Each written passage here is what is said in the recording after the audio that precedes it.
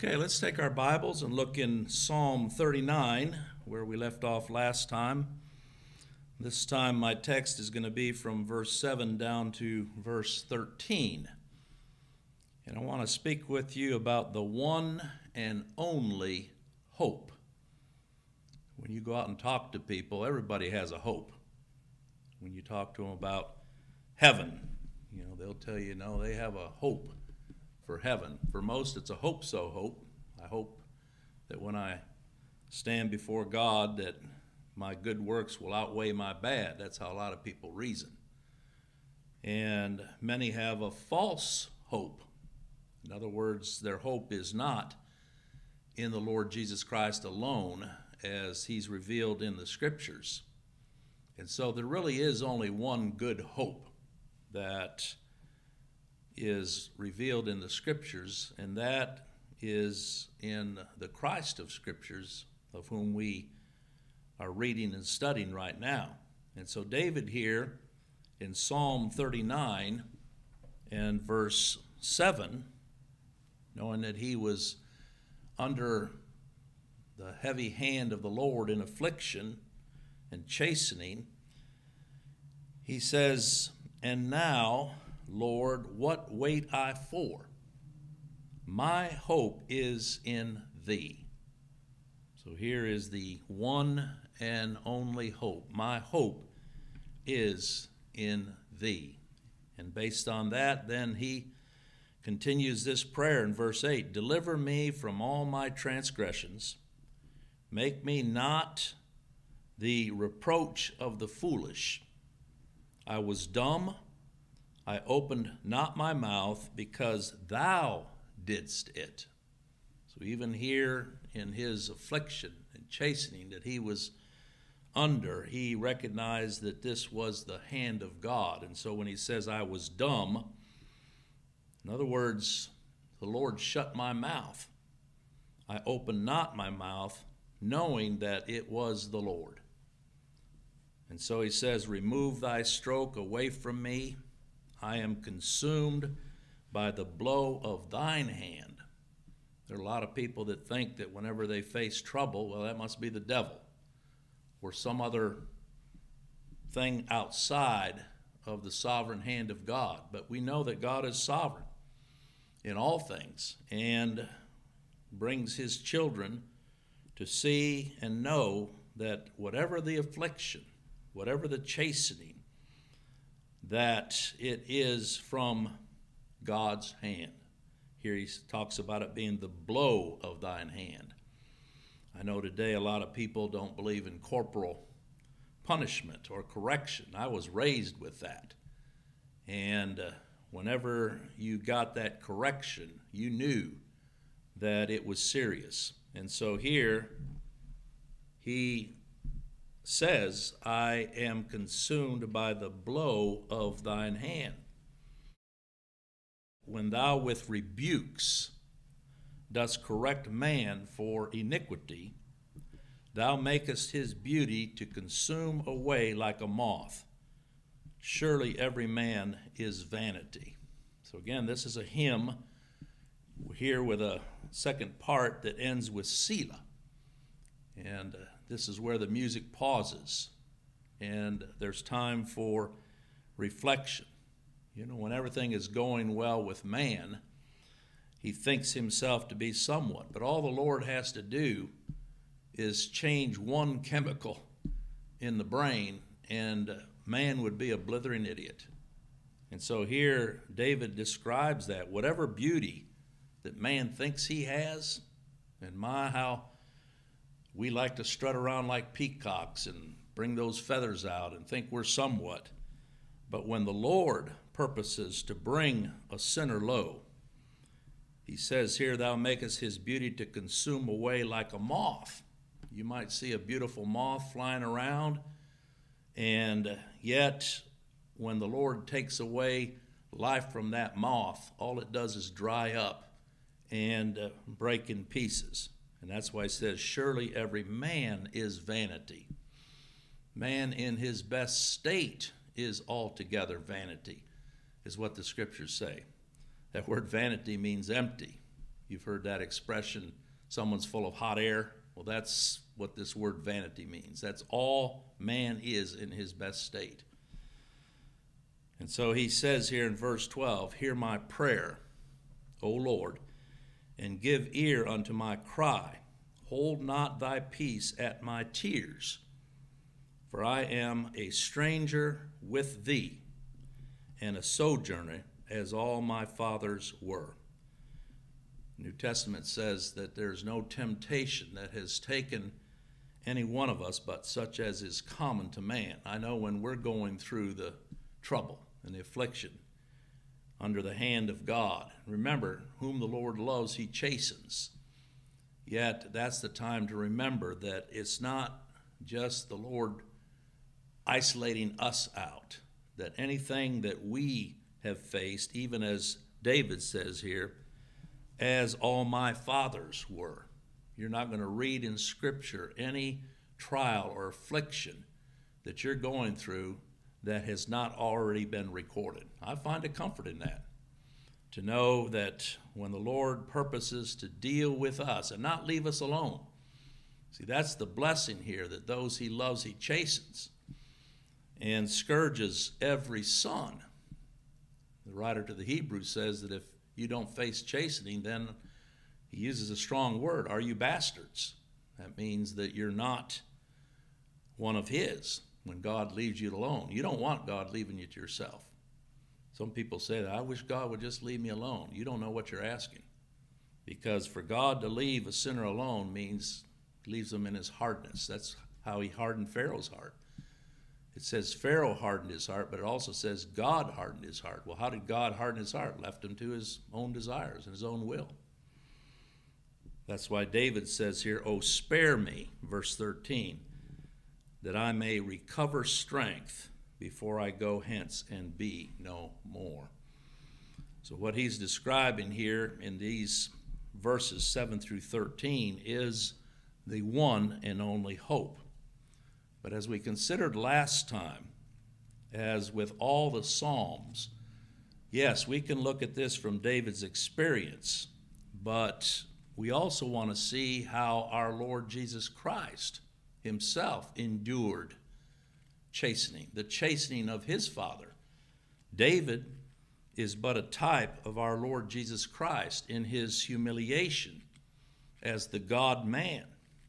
And so the Lord Jesus Christ came and under the heavy hand of his Father was completely cast upon his Father and therefore hoped in his Father as the Lord, that the Father would hear his cry and that his hope would be entirely in the Father to deliver him through his humiliation and through his affliction that he endured. We've been studying this throughout the Psalms.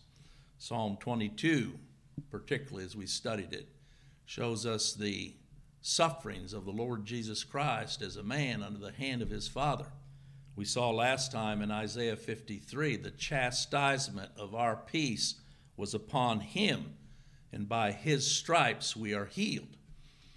So I want us to go back over these verses here, verses 7 through 13. Yes, we can study it from the perspective of David as a man, but in doing so, if we don't see how Christ himself fulfilled these scriptures, then we've missed the very purpose of these scriptures.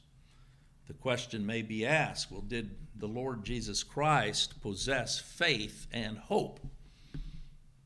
And the answer is clearly yes, because when the Lord Jesus Christ came, it was necessary for him as a man to work out that righteousness necessary to the satisfaction of his Father, that when he finished the work and laid down his life, that God would then impute righteousness to those for whom he came as the representative. And what's our biggest sin? Unbelief. That's why it was necessary that Christ believe in every aspect of the law and the word on behalf of that people that he represented. I don't know if you've stopped to think about that. It was necessary that Christ be that faith to stand in the place of our faithlessness. Because when you consider how many days and how many times we are faithless, so where's the hope?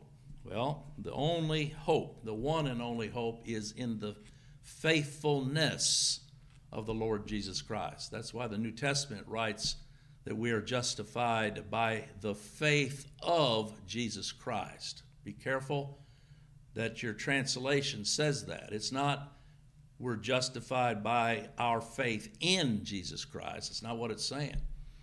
But justified by the faith of Jesus Christ. That means that it required him to be the justifier, to have that faith, that perfect faith that we don't have before God the Father. And the same with hope. It was necessary that Christ perfectly hope in his Father. Why? Because he was representing sinners who do anything but hope. And if you ever get thinking that somehow you've got it figured out, well, all the Lord has to do is shake your world a little bit or shake mine. And when the winds begin to blow, that's where we realize that we don't really have faith. And our hope is anything but stable and solid. It takes the Lord by his Spirit to draw our eyes again unto the Lord Jesus Christ. And that's what I want us to see here in this portion, that Christ being the fulfillment of everything that David was as a type. Because we know that even David failed, and many of his words here in crying unto the Father was because of his own weakness. Yet our Lord Jesus Christ, in crying unto the Father, yes, he was made weak in the flesh, and yet his hope in the Father never wavered. In that faith that was necessary to the satisfaction of God the Father, he fulfilled. Oh, what a blessed thought to consider that. If you look over with me in Hebrews chapter 5, you'll see how the writer to the Hebrews puts it here. It says, and this is Christ as the high priest, the representative of God's elect. In Hebrews 5 and verse 6 it says, as he hath also in another place, as he saith, thou art a priest forever after the order of Melchizedek. He wasn't after the order of Aaron. That priesthood had to go away because it was weak in that it could not bring salvation. Christ was established after the order of Melchizedek. Aaron was of the Levitic priesthood, the Levites. But Melchizedek, this is the one that came out to meet Abraham after he came back from delivering Lot and his family from the enemy kings. And the word Melchizedek means king of righteousness. And he was the one who came and met Abraham, but he didn't have, there's no genealogy. When you go back and study, who was Melchizedek? People try to figure it out. I believe it was none other than Christ appearing in the flesh before he came in the flesh, one of those pre-incarnate appearances of Christ.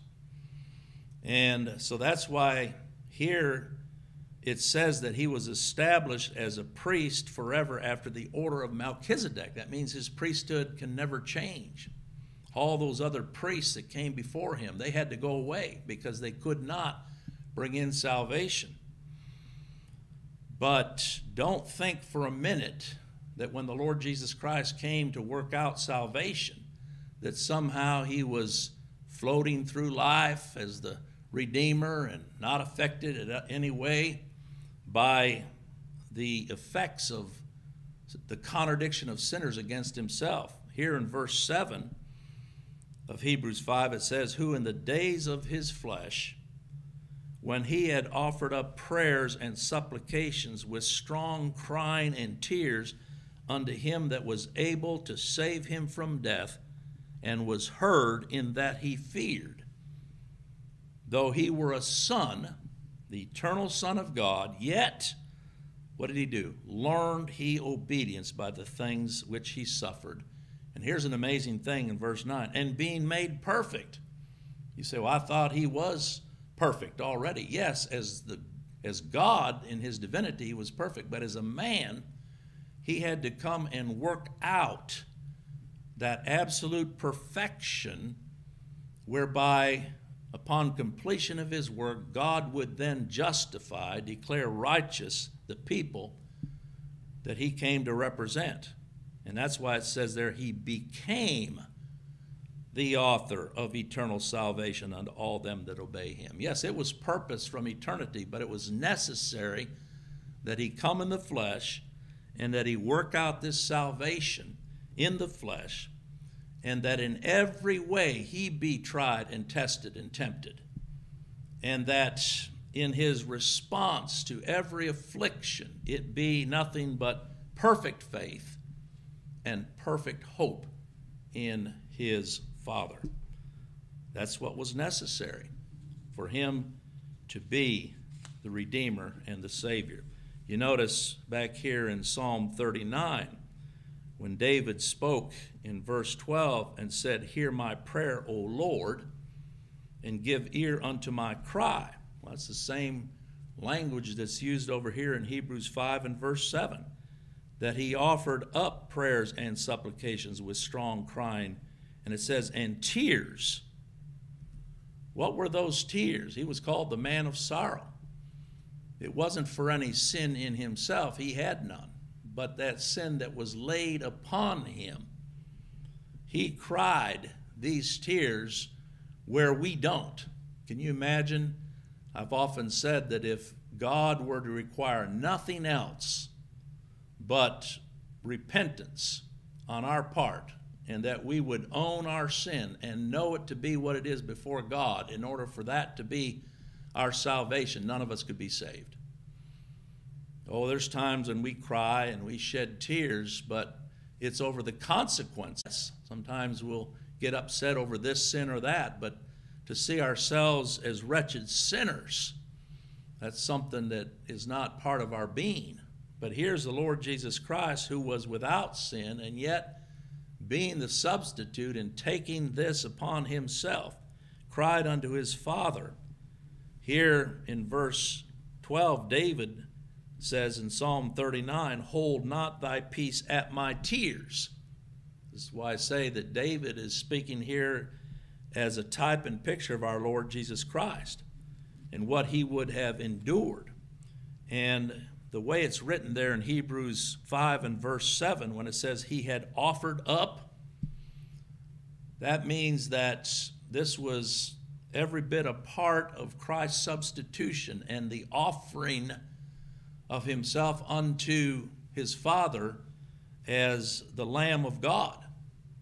That it was these supplications and tears and the bearing of the sin of his people.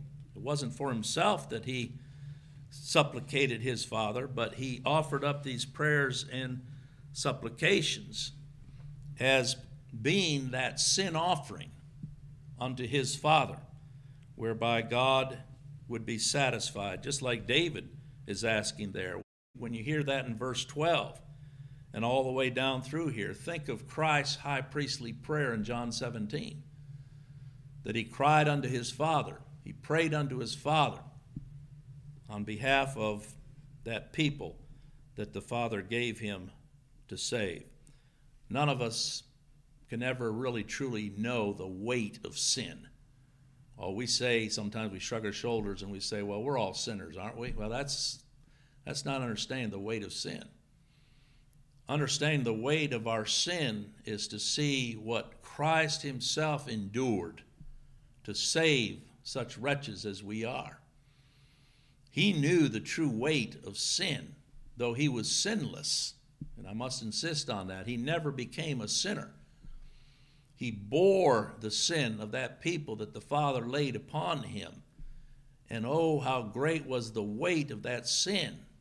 If we want to understand just how great is the justice of God, well, we can go back and look and see how God destroyed the world in the days of Noah and saved only Noah and his family.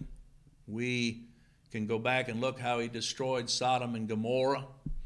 And we can look and see over the history of Israel how the Lord brought judgment into the land and many were slain and taken away. All these are manifestations of God's wrath. But to truly see what was necessary for Christ to be the sin bearer and what is the weight of our sin if Christ died for us, look at what he endured, not only in his life as the substitute, as we see here, crying with supplications and tears, and it says, in the days of his flesh. A lot of people think, well, that was just in the garden before he went to the cross. No, it says there, in the days of his flesh. That would mean then from his conception all the way to the cross, what he endured in the days of his flesh. Many times we read in the New Testament that he went aside and spent the night in prayer unto his Father. You say, well, what was he doing in prayer? We can't even endure 15 minutes. The disciples, even on the eve of the cross, when the Lord said, watch and wait, they couldn't wait with him an hour. He found them asleep. But yet our Lord never slept. Everything that he did in the days of his flesh were represented here in his crying and tears. Strong prayers is the way it's put there, with strong crying and tears unto his Father. When he said that he cried unto him that was able to save him from death, it doesn't mean there that he was seeking to avoid death or that he would be saved from dying. That's not the sense there. But the sense is saved through death, that after all was said and done, everything about Christ would be in accord with him being that perfect lamb, without blemish and without spot before his Father. And that as a result, to be saved from death means to be delivered from death, to be raised again from death. And it says he was heard in that he feared. That word feared doesn't mean there to be afraid. There's no way that Christ trembled as a result of facing the cross or being carried away through his sufferings and trembling out of fear. No, this here has to do with reverence for God.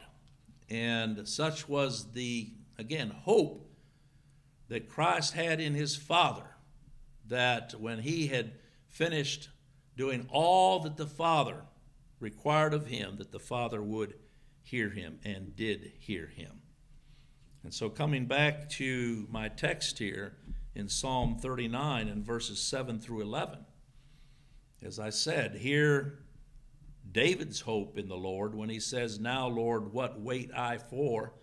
My hope is in thee, all the way down to verse 11 that we read. We have a picture of what would have been Christ's hope in his Father under the affliction of sin. David was being afflicted because of sin in him, but the Lord Jesus Christ had no sin in him. His affliction was due to sin being put upon him. I want you to see that clearly, because there are some that are preaching and saying that when Christ identified with sinners, that he actually became what we are. In other words, when Paul wrote there in 2 Corinthians 5 and verse 21 that he was made sin, they'll say, well, there it is. That means he was made a sinner. No, there's a word in Scripture for sinner, but that's not the word that Paul uses there. What he uses is the word for a sin offering. He was made a sin offering. And Isaiah 53 describes how it was that he was made sin. It says here in verse 5 of Isaiah 53, he was wounded for our transgressions. So when his suffering unto death under the hand of God occurred, it wasn't because of any of transgressions in himself. He was bruised for what? Our iniquities. The chastisement of our peace was what? Upon him. And with his stripes we are healed. And that, in that sense, he was made to be the sin bearer. Over in verse 6, see, here's the difference. All we like sheep have gone astray. That's all that can be said of us. We have turned everyone to his own way. That's why I said that if we were to be judged just on our believing, that somehow that is what is going to give us right standing before God, there's none that could be saved, because we have all gone astray, turning everyone to his own way. That's what sheep do, by the way, if you've ever watched them for long. If there's no shepherd, they're going to go wander every which way they can. That's our nature. But it says, the Lord hath what? Laid on him the iniquity of us all. It doesn't say the Lord hath put in him the iniquity of us all. No, the Lord hath laid on him the iniquity of us all. I think it's just absolutely abominable even that I have to take time to make that clear, but you're going to run into those out there that are preaching this. As I was shocked to learn many years ago when I was told by some that I had been associated with that no, that's what they believed was absolute substitution. Christ became what we are. In other words, he was made a sinner by the sin that he bore, so that we are made what he is. In other words, perfect righteousness. Well, that's far beyond what the scriptures declare. And what it's saying ultimately is God would then have accepted a corrupt sacrifice. Christ in no way was corrupt. To be the fulfillment of that Old Testament type of the perfect lamb without blemish and without spot, it was necessary that he be without blemish and without spot. And particularly in this matter, not just in the negative, in that he bore the sin, but in the positive, that he offered up unto his Father that perfect hope and that perfect faith and that perfect trust which is necessary for us. He hoped in our place if he died for us. He trusted in our place if he paid our sin debt. But here, coming back again to Psalm 39 and verse 7, we find David expressing this very hope, that it wasn't in himself. When he says in verse 7, my hope is in thee.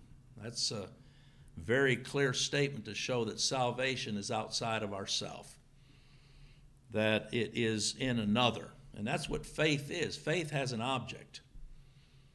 That when God grants faith to sinners for whom Christ paid the debt, that means that their eyes are turned upon Christ, who was faithful. There's no faithfulness in us. And there's no hope in us. There's no righteousness in us. So that hope of salvation must be in another.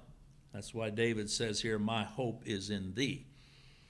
But it took the Lord himself hoping in his Father on behalf of that people that he came to save. Now, some might question in verse 8, since we're looking at David here in Psalm 39 as a type of Christ, when David says, deliver me from all my transgressions. Well, we know David was a transgressor.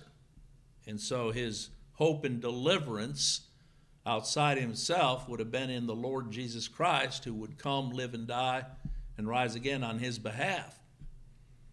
But in what sense could Christ himself have prayed to his Father, deliver me from all of my transgressions? Only by imputation. That is, when the Lord took on him the sin of that people that the Father gave him, he owned those sins as being his. In other words, for the purpose for which he was dying. Again, when he was a substitute and that sin was laid on him, that would be the sense in which he would say, deliver me from all my transgressions. All these transgressions that he owned as the substitute, not being a transgressor himself, but that by his faithfulness and his faithfulness unto death, that when he had given up his life to his Father, that the transgression would actually be removed. So that when Christ died, those transgressions were removed. He was delivered from those transgressions. He's not now the sin bearer. A lot of people think that somehow he rose and ascended in heaven, and now every time one of his children sins, that's Christ now leaning over and kind of saying to the Father, well, I paid for that one too. No, there is no more transgression. Christ either put it away or he didn't in his death, and we know he did. Otherwise, God the Father would not have raised him from the grave. When you read over there in Romans chapter 4, for example, and this is important to see. How was Christ delivered from the transgression that was laid upon him?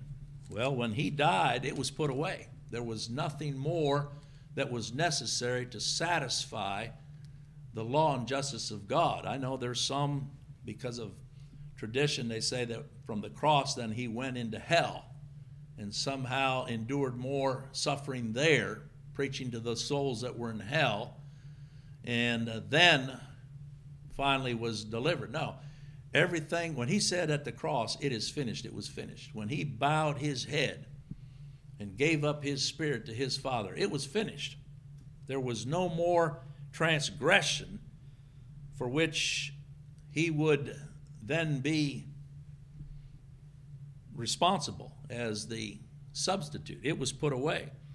Here in Romans chapter 4, we see that in verse 25.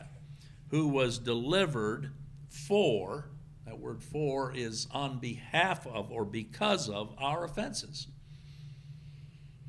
and was raised again, there again, the same word for, because of our justification. That means when he raised again, the justification was accomplished. If you ask me, or even ask the scriptures, when were sinners justified before God? It's when Christ died. I know there are a lot of people today that think it's when you believe, then you're justified, and they make their believing to be the cause of God justifying them. Well, that would be impossible because our belief is faulty. Now, here's where justification took place. When Christ was delivered, notice, for, on behalf of or because of our offenses, then he was raised again because God was satisfied. That's what justification means, satisfied. So that when the Spirit of God then comes and reveals Christ in the heart, our eyes open to Christ, it's not then that we're justified, it's then that we see that when Christ died, we were justified before God. So David here, in praying, deliver me from all my transgressions, make me not the reproach of the foolish. How Christ would have prayed that was simply that the Father would acknowledge his work on behalf of transgressors. He was numbered among transgressors. And that the reproach of the foolish, that were those that mocked him, that saw him hanging on the cross and said, oh, he saved others, let him save himself, that he not be given over to their reproach. And again, it shows us just to what extent our Lord Jesus Christ cried unto his Father. Because some will say, well, he knew what the end would be anyway, so it wasn't really that big a deal. He was addressing his Father as a man, every much so as if he were not God, completely cast upon his Father to hear him and to accept his offering on behalf of his people. That's why we read there in Hebrews chapter 5, it says, though he were a son, yet what? Learned he obedience. It was necessary for him to earn and establish that righteousness that God might be just to justify. And so, even as David is praying in verse 10 that the stroke be removed from him and that he was consumed by the blow of his hand. You talk about being consumed. This is the language that was used of Christ. You think about that burnt offering in the Old Testament. It was completely consumed. Nothing left. The entire offering burned up with the fire. Well, that's a picture of the sacrifice of the Lord Jesus Christ. He endured what no man could endure.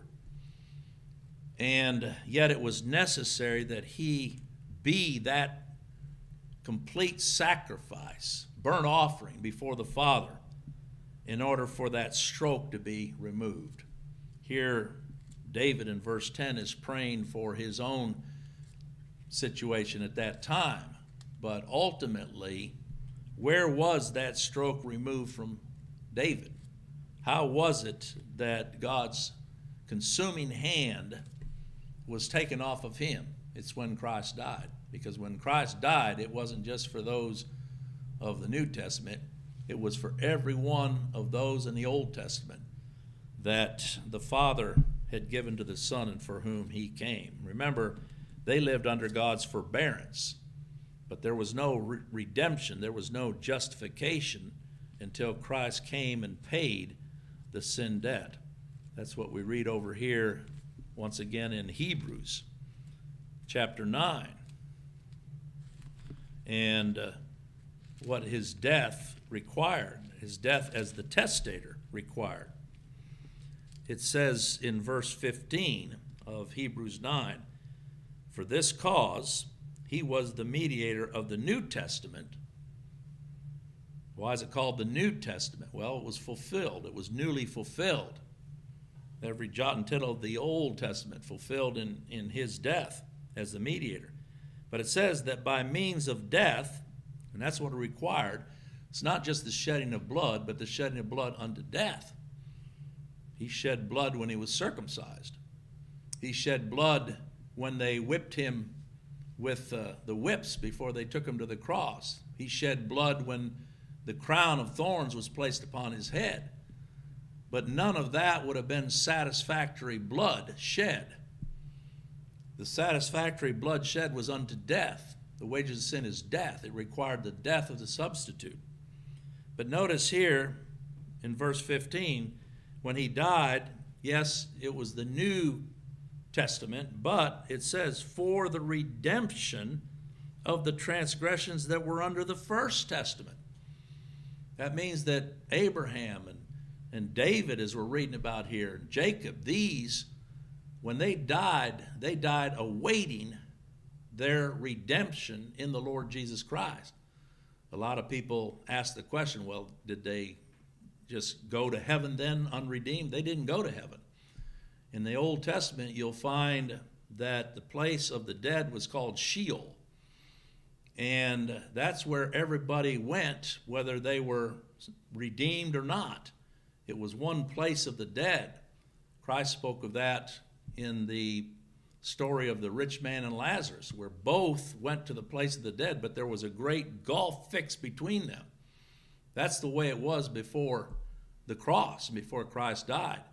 But when he died and rose again and ascended on high, he took with him. That's what Ephesians 2 is all about. We were all raised with him. I'm not there right now physically, but when he raised, I was raised already. And my redemption was accomplished when he died and rose again. That's what it's talking about here. All that was in the Old Testament were types and pictures and shadows, but none of that could redeem, none of that could put away sin. It was necessary that Christ come, and that here it says, by his death it be for the redemption of the transgression that were under the First Testament, that here made his beauty to consume away like a moth. That's why when people saw Christ hanging upon the cross, to them he did not look like a Savior.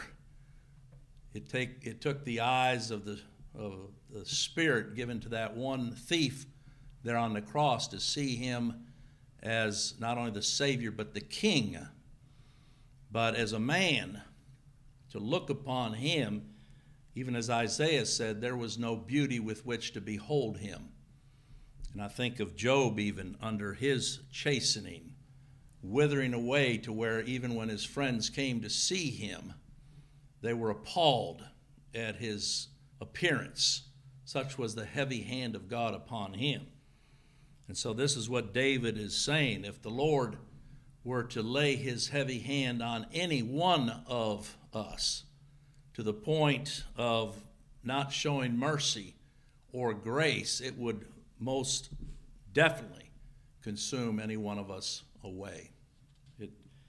We've all had examples of that, of loved ones that have been in perfect health, and then the Lord strikes them with a disease, and over time you just see that disease eating them away, and finally, ultimately, taking them from this life. So here, as far as David being a representative of our Lord Jesus Christ, it shows us to what degree he suffered, and yet he did so in silence before his Father, knowing that his Father did it. And that's really what the word Selah is about in verse 11. Think of a hymn that's being sung here, and then all of a sudden now there's silence with the music. And then it picks up again with verse 12. Hear my prayer, O Lord, and give ear unto my cry. I'm thankful that God did hear the prayer of his Son, and that if he heard David's prayer, it was only for Christ's sake. It was because he was one that God the Father had chosen and had given to his Son, and by his Spirit was drawing him to himself, feeling much as a stranger. But I noticed in verse 12 when it says, it doesn't say, for I am a stranger from thee. No, he says, I am a stranger with thee. I love that, because no matter how we may feel estranged many times in this life, yet we're never alone. The Lord is my shepherd, I shall not want. He leadeth me beside the still waters. He leads me in the path of righteousness for his name's sake. And yea, though I walk through the valley of the shadow of death, what? I will fear no evil, for thou art with me. Just like the Father, when was enduring what he endured because of the transgressions of his people, he was never alone. The Father never turned his eye away from his Son. I know there are some that even say that of Christ, that God the Father turned his back on his Son. He never did. It was necessary that the eye of God the Father be on Christ from conception all the way through the cross, because the Father was observing him and requiring of him that perfect righteousness necessary to impute to his people when he had finished the work. And yet he was never alone. So even Christ could say, in that state of the days of his flesh, he was a stranger. Yes, he was estranged, if you will, from that glory in heaven, and yet never alone. He was a sojourner, but he came to identify with that people.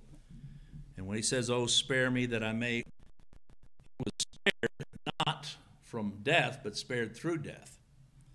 And when he says, before I go hence and be no more, that was a language that even Christ used, that he said he would go away and not be seen anymore. And people began to question, well, where's he going? They didn't know that he was speaking of going to the cross, first of all, but then ultimately going into heaven. But when he went into heaven, we see him no more, and yet he's ever present with his people. And in that we live in that hope that one day he is coming again, and that even though we may die and these bodies be buried, that we will be resurrected in that final day. As John wrote in his epistle, it doth not yet appear what we shall be, but we know that when he shall appear, we shall be like him, for we shall see him as he is. Well, I hope this is helpful. This is the one and only hope for sinners. It's in the person and work of the Lord Jesus Christ. And may he indeed be our hope. Amen.